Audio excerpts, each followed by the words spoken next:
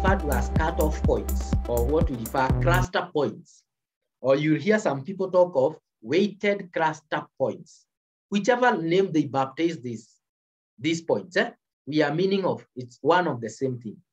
Now, we have talked of the cluster subjects, and allow me to repeat myself for credit purposes, that cluster subject simply refers to those subjects that you need to take a certain course in the university. I've given you a good example. It's like if you want to go and take law, some of us here want to go and take law. Good? You want to go and take law. It's a good thing for you. But did you know for you to take law, you require at least a B plane in English or Kiswahili, a B plane in history, a B plane in CRE. These are subjects, they are cluster subjects that are mandatory for you to take that course in the university. So other than now the cluster subjects, we have now what we are referring to the cluster points or the cutoff points. What are they, or what is this? Cluster points, these are the minimum points that you must attain for you to take that course in a specific university. Let me repeat myself. The minimum number of points that you must attain to take that course in the university, a specific university. I'll be explaining myself further in a while. So for now, just know that these are the minimum points you must attain to study a course or a specific course in a specific university. Let me put a few examples. If you want to go and study Bachelor's of Science, in this case, Actuarial Science, okay? In this case, Actuarial Science at Egerton University, okay? The cutoff points in 2020, it was 35.48, okay? The same course, Bachelor's of Science, Actuarial Science at Kenyatta University, the same year, the cutoff was 38.135. Take the difference, all right?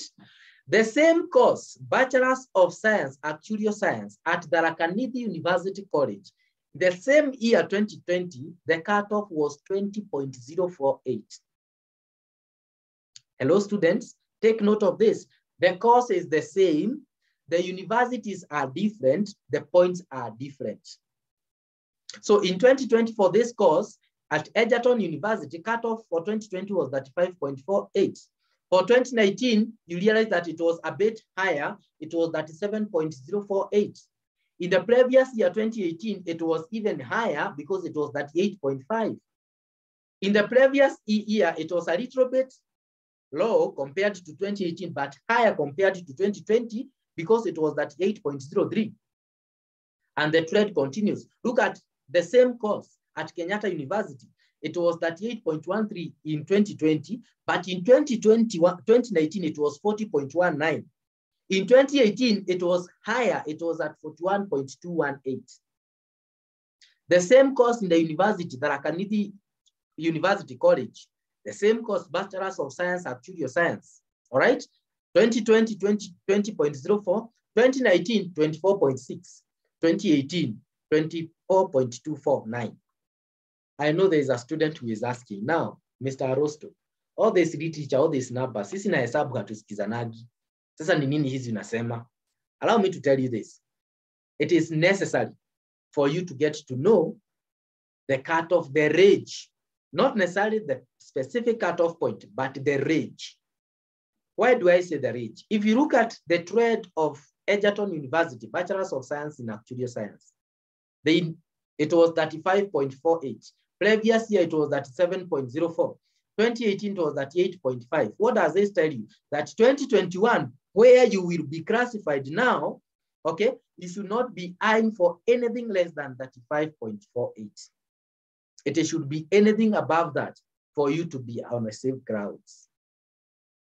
The same case at Kenyatta University, it should be 8.13, the lowest you should go. The Tharaka-Nithi University should be, the lowest you should go is 20.048. And you might be asking at the same time, now how do we calculate these things? Or how do I know my cutoff points of my course? And that's the next thing that I'm going to discuss with you. And so now what we are going to identify here is that we talked of the cluster points, okay?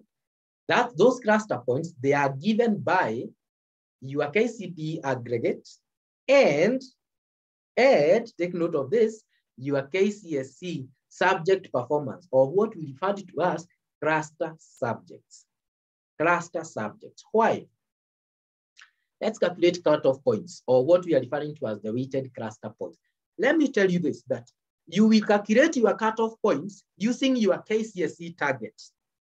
I know by now, each and every student has a KCSE target, that in English, this is your target. Kiswahili, this is your target. Mathematics, this is your target. History, this is your target. We are going to use your KCSE targets to calculate your cutoff point for you to be able to tell whether you qualify for that course in that university of choice. Hello?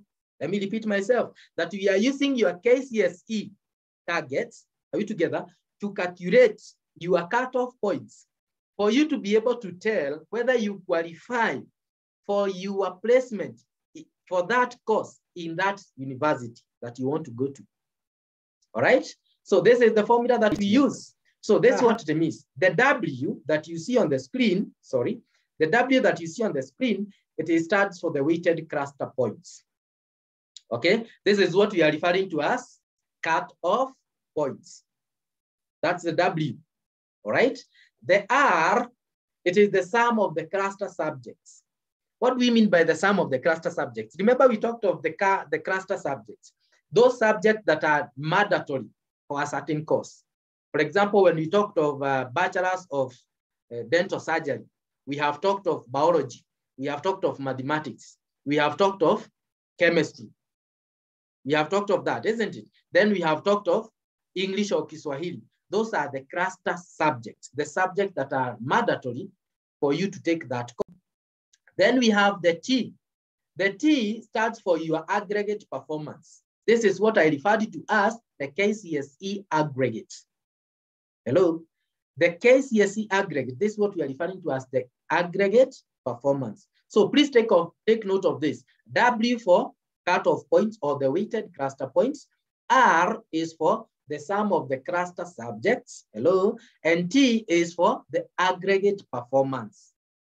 So you don't need to do a lot of maths here. All you need to calculate is your R and your T. The moment you calculate your R, put it where it is supposed to be, your T where it is supposed to be, then you have gotten your W. You can punch your calculator and get your W. Good. Now let's get an example here. There's this student who is called John, who want to go and take Bachelor's of Science, to be more precise, Actuarial Science at Egerton University. All right, and his KCSE target is as shown below. This is what this student is targeting. Okay, somebody have just said, he must be a bright student. Yes, he is a bright student. John is targeting a B plane of 9 points at the KCSE. He is targeting a Kiswahili, he is targeting a B+, which is a 10. Mathematics, he is targeting an A, 12. I can see the student at Magarini mwenye anashika mdomo, usijali. Mathematics and A is a 12. Yes, that student is targeting that. Physics, the student is targeting a B-, which is 8 points. Chemistry, the student must be challenged a little bit in chemistry, targeting a 7.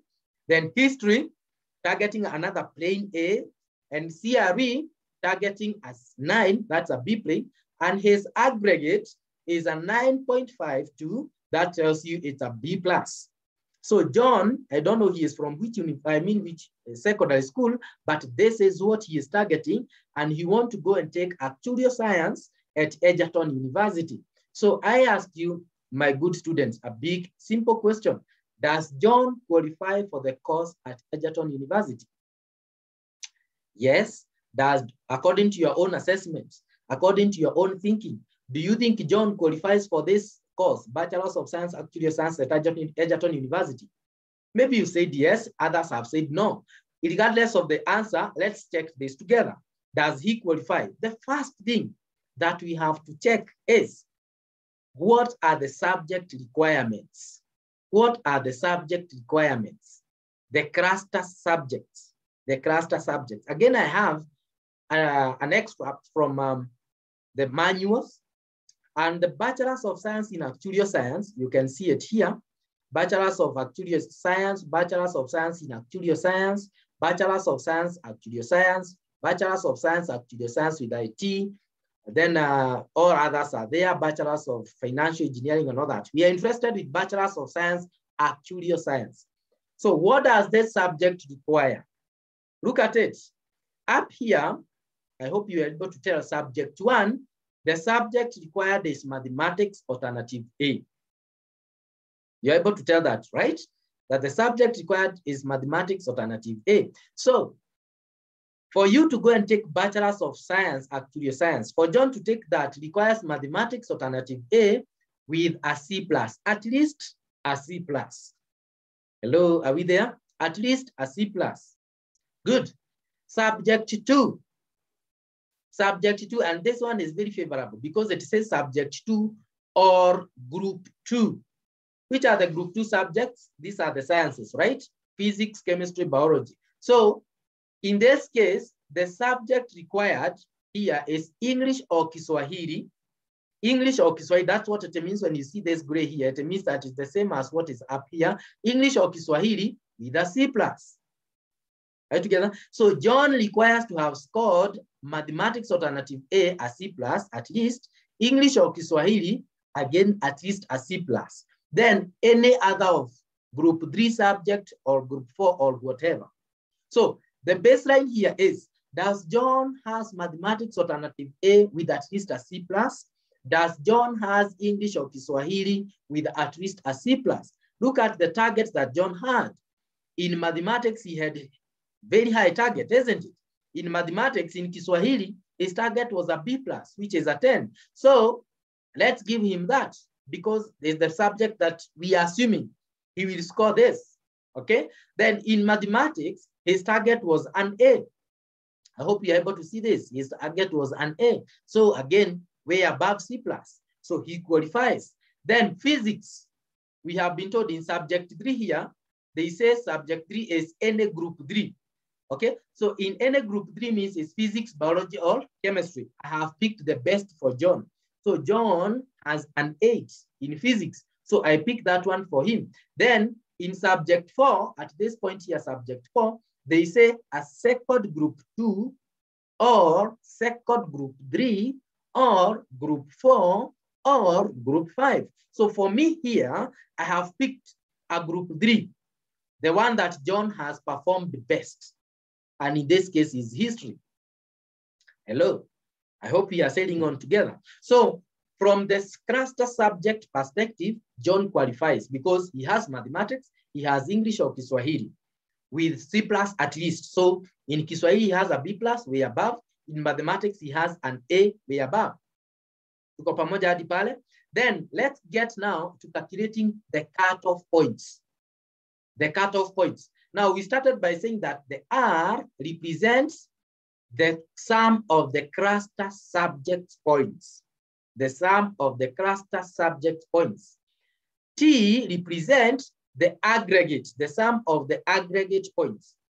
I hope you are together. So for a good student, the R for John, you can calculate the R for John, and you get that the R for John is 42, there it is, and the T for John is 67.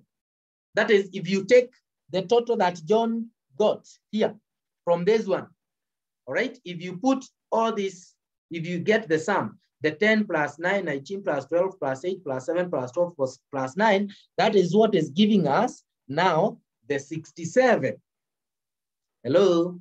I hope we are sailing together, okay? So with that one, a student in Alumol Girls, I don't know whether it is hesabu imekushtua ama ni performance ya John. I hope you are just like John, all right? So John has that performance and John has scored like that. So let's see what his cluster point is. Now remember the formula here is W equals into brackets, the square root of R over 48 times T over 48, numerator 4, all that multiplied by 48. So for John, let's plug in. His R is 42. His T is 67. So you have this formula. Just a matter of plugging in. Okay? Just a matter of plugging them in. You understand that? So can now get your calculator. Needless for you to use a pen and a paper. If you don't have time, you can punch so fast. And if you use your calculator well, you realize that John cluster points is at 39.52 from his target. You want to go and take actuarial science. Okay, John will have scored at 39.52 as his cutoff points. So here comes another question. Does John qualify for that course? So we get back to our table and check. Look at this. At Egerton University, last year, 2020, John would have gone to do this course. Why? The cutoff was 35.48, and John has scored a 39. In the previous year, it was 37. The other year, it was 38.5. The previous year, 27, it was 38.0. So John is far, far, far much ahead, isn't it? At least he can sit and relax and be almost 100% sure that he will be taken to take this course in this university at Egerton University, depending on the performance, the general performance of students in the country.